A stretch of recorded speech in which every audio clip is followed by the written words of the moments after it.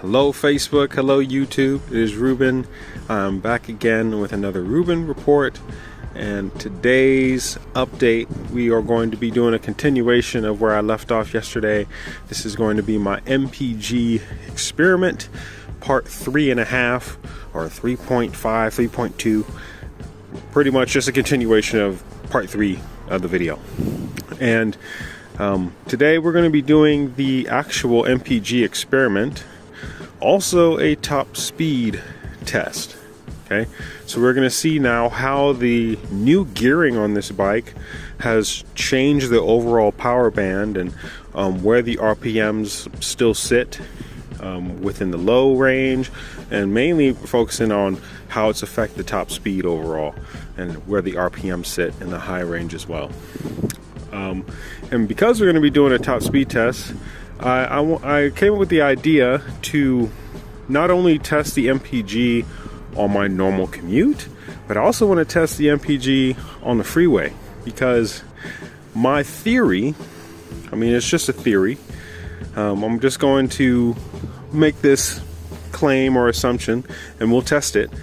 I believe that now that the bike has geared down, that it doesn't require as much energy to roll the bike overall.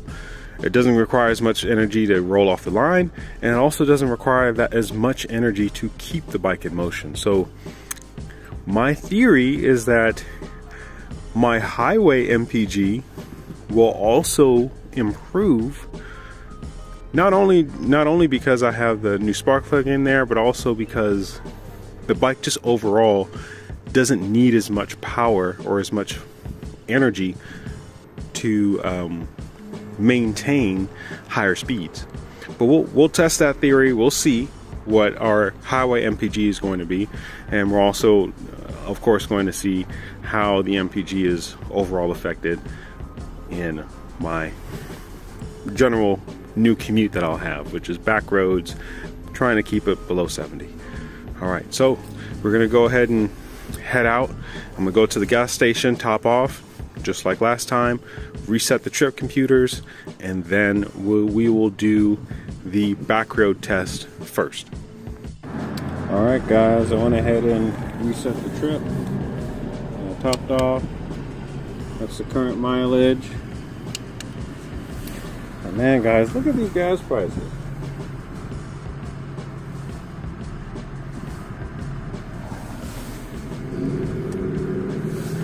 It's over $5 already. Anyway, I'm gonna go ahead and show you guys a screenshot of my GPS app as well.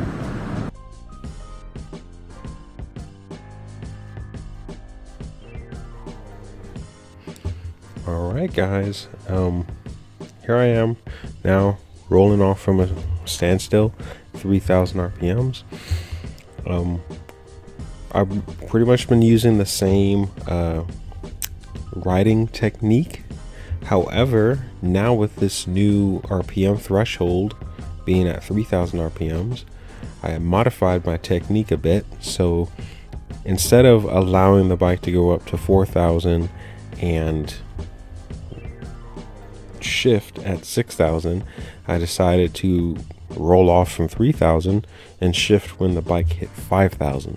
So I basically just shifted everything downwards by about 1,000 RPMs, because the goal here is to keep the bike at the lowest RPMs as possible, especially doing city speeds, and that way I should save even more fuel. And riding that way with this new technique, the bike just felt a lot smoother. Everything felt a lot more natural, you know. You don't really get to notice it until you make this gearing change. And I know for some of you guys out there who are a lot, you know, lighter than I am, or just have a lighter load on the bike, it probably doesn't even apply to you, because you know, with stock gearing you can probably roll off the line in 3,000 or 2,500 anyway. But for someone of my size, it was like a night and day difference. You know, the bike is just much more smoother now, much more natural feeling, rolling from a stop. And I'm curious to see how much of a difference the 13 tooth front sprocket is going to make once I install that as well. But keeping the bike through these lower RPMs, I pretty much, like I said before, I was just shifting up whenever I needed to. And once we got onto the longer straights is when I started to pretty much keep up with traffic, going as high as maybe 68, 69 indicated. I tried to stay below 70 miles an hour as much as possible, and I think I did. We stayed in going those speeds of 69 miles an hour or so. We were hovering around 7,000 RPMs and sometimes a little bit above it, depending on if there was like a slight hill or a little bit of a wind. But there really wasn't much wind going on this back roads. Everything went smooth, felt a lot smoother, a lot more tame, and a lot more relaxing. You know, the bike in general just feels like it pulls me a lot easier. It pulls me with less power. That's just the way that it felt, and it's almost like it's a totally different bike now. Yeah. All right, I'm gonna let you guys continue to observe and watch my tachometer and how it is that I was riding the bike. One other thing I need to add before I mute myself. Rolling off of the line, I barely have to give the bike any gas now. So it's pretty hard to see my hands in this particular camera angle, but rolling off of the line, I would have to roll the throttle back just a tiny bit, very tiny bit.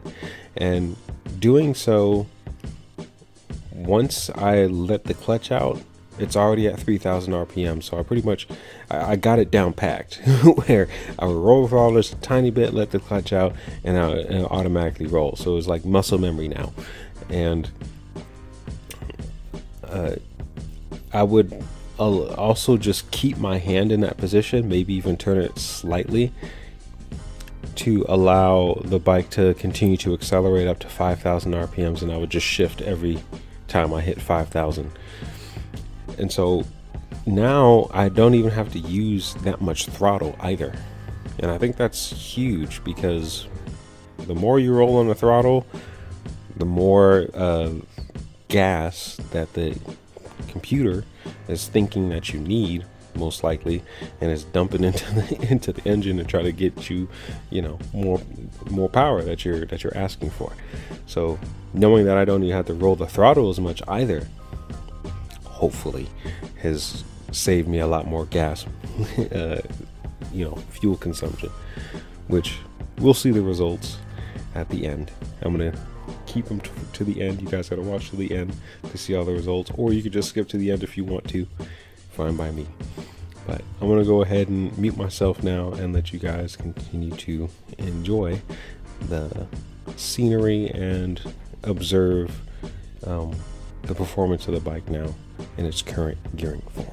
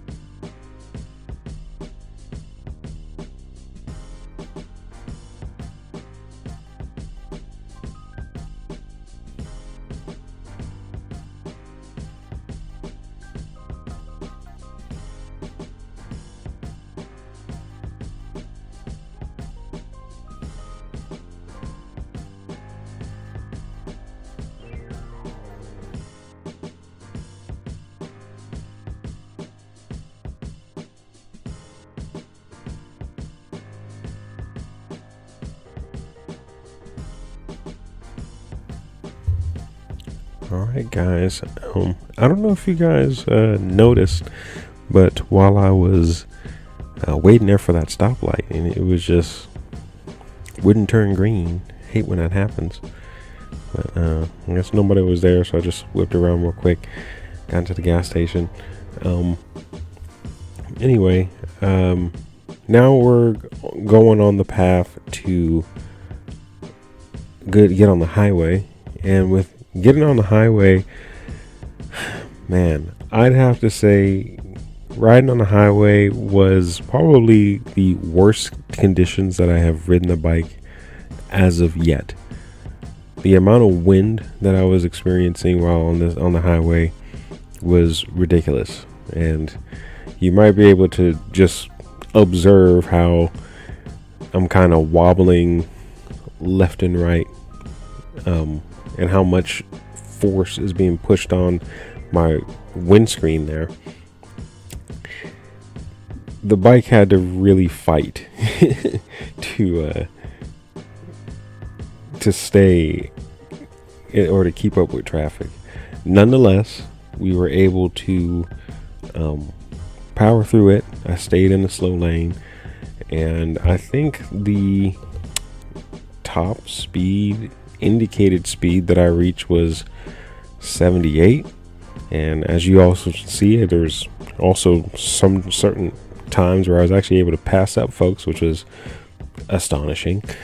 But yeah, as far as top speed goes, I would argue that it's pretty much the same as it was prior with the stock gearing. I've never tested the stock gearing in such windy conditions, but previously when I was riding in relatively windy conditions, I was averaging, my average top speed was about 69, and that was GPS, or indicated 75, and here I was pretty much doing almost the same thing, but I was a little bit under it in a lot of sections just because the wind was just so strong. And yeah, I think the absolute top speed that I reached, I looked at the GPS while I was on the highway, was a 73 miles an hour GPS. So I can't really compare this to stock gearing again, just because I've never ridden in such conditions. Probably have to redo this test at some other point in time where it's not super windy. But I generally want to say that the bike does definitely pull me a lot easier.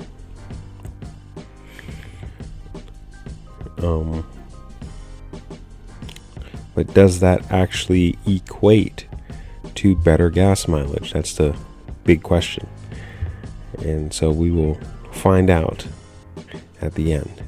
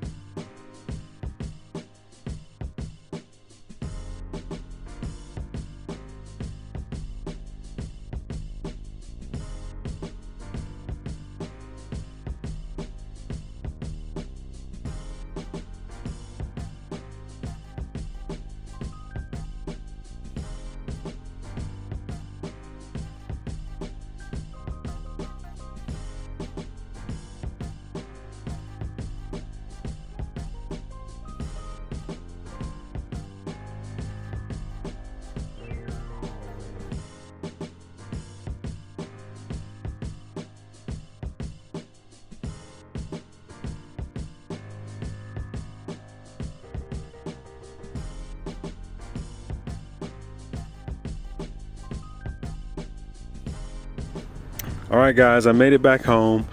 We got the numbers and I got the results.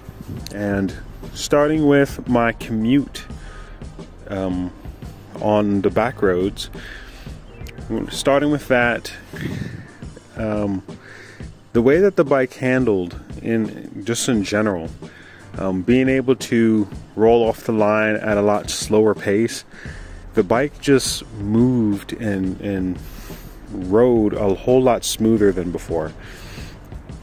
I don't know if you guys noticed in the video, but with my throttle hand, I was barely moving it. All I did was twist it just a tiny bit, just like this. And while having it in this position, while at a stop, letting out the clutch, it's already at 3K RPMs, and you just roll off. And I could keep my hand there and wait till it gets up to 5,000 RPMs and shift up, and that's what I was doing. I shifted my previous power band with the old gearing from 4,000 RPMs to 6,000 RPMs. So I shifted it down a whole 1,000 RPMs. So I was keeping the bike in the city, when I was riding in the city, between 3,000 and 5,000 RPMs instead of 4,000, 6,000. So the bike just felt a whole lot smoother, a whole lot tamer, and doing that in conjunction with you know, just keeping it, the whole RPMs down, I was able to achieve even better MPG results. So the distance that we have traveled from the gas station to the midway point at the other gas station was, I think, was 28.2 miles, and I will put up the screenshots right now.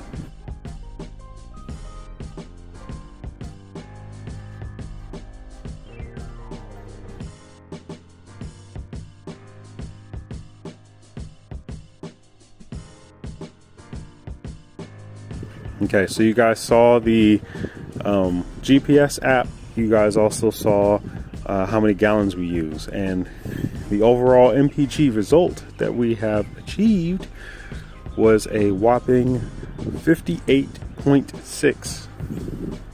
So yes, dropping the gearing, allowing me to roll off of the line a lot easier, in general, keeping the RPMs down in most situations has saved me another little bit over 1 MPG.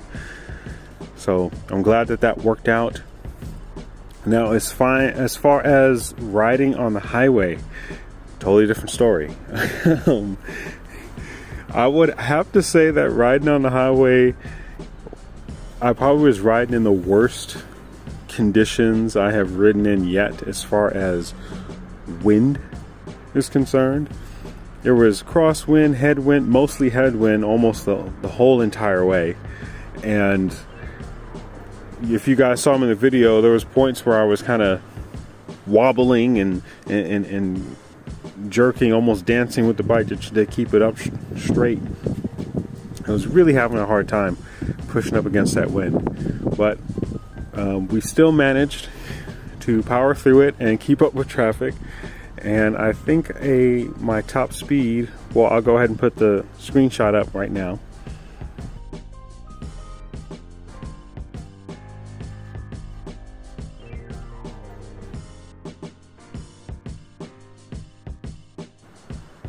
So my top speed was 73 miles an hour, and I actually forgot to reset the tripometer. So just doing a little bit of math, we had, I think, 54.3 miles minus 28.2, so that comes out to about 26.1. And the amount of gallons that we use, I actually spilled a tiny bit, so it really should have been like 0.62 or 0.61 something. But nonetheless, MPG is pretty much almost similar to what I had before. But a slight slightly more. I think I got now 42 MPG instead of 41. So not that big of a difference, not that much of a surprise, especially knowing that the bike had to ride in such extreme windy conditions this time. But it was still an increase nonetheless. I'll take a win where I can take a win. So we have concluded that so far with this series, we have concluded that the biggest impact to your overall MPG performance is undoubtedly going to be the rider's behavior. Next will be the spark plug change. We'll give you an incremental difference, small but still a difference. And if you are a much heavier rider like myself, or you're just going to be loading the bike a lot heavier, you're going to want to bring those RPMs down, and that's also a key. The lower you can keep the RPMs down when rolling off from a standstill, and the lower you can keep the RPMs down while riding in the city, the better. And so changing your gearing is definitely going to help you reduce those RPMs, so that way you can save a lot of energy and fuel doing that as well. So with the overall upgrade so far, I've managed to have my MPG jump from 55 miles to the gallon to 58.6 with the small upgrades that I've had so far. And I'm very curious to see how the 13-tooth front sprocket, when it finally shows up, is going to reduce the RPMs required to roll off the line even further. And I'm also curious to see how it's going to affect my top end performance as well. In general, I just want to say that the bike, it just feels like it pulls me a whole lot easier in general. But yeah, very, very curious to see what that 13-tooth sprocket is going to do. But that pretty much wraps things up for now. It's going to be a while before that front sprocket shows up. So until next time, guys, stay safe out there, and yeah, peace.